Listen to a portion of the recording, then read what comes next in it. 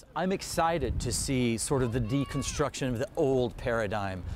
To me, it had to happen. You know, if you're thinking that we are not in the process, I think your head's in the sand. If you're not looking at the total deconstruction of our economy on a global scale and saying, whoa, something big is happening, if you're not listening to news about global warming and rising sea levels and thinking, man, a major shift is happening, you haven't woken up to the reality yet, and that's okay. The reality will happen without you waking up to it or not. And that is the moment in time we're living in. It's a process. I don't think anything is going to happen on December 21st, 2012. I don't think we're going to get hit by an asteroid. I don't think that an alien spacecraft is going to land.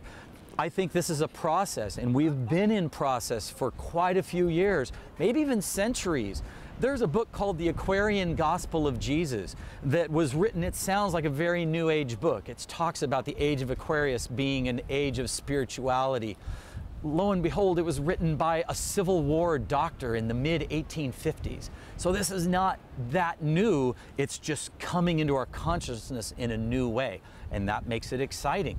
People compare my book to the Da Vinci Code or the Celestine Prophecy or The Way of the Peaceful Warrior.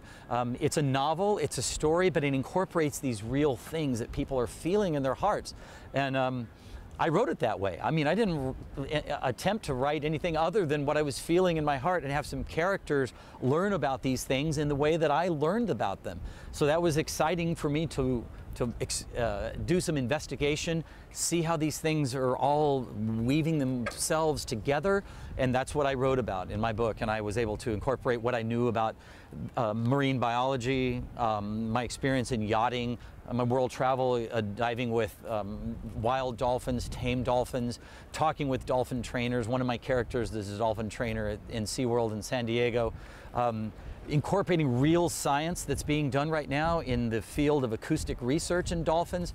We are learning still what these dolphins are capable of, and it is amazing. It is mind-blowing stuff, and we are right on, I believe, the threshold of a major breakthrough moment with acoustic research in dolphins. We are actually there knowing that they do it.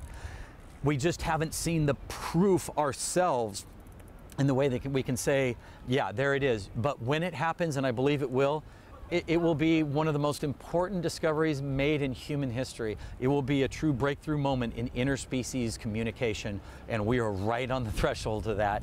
I address it in my book. I imagine it happening in my book and what we might take away from that. So that might be another reason for you that you might want to read it.